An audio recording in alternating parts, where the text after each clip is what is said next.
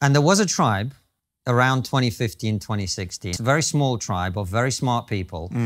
which was referred to as the intellectual dark web. I don't think you guys had the answers, but you had the right questions. And then very quickly, there were people who sort of joined this collection or who were said to be in it, some of whom I had never heard of at that point,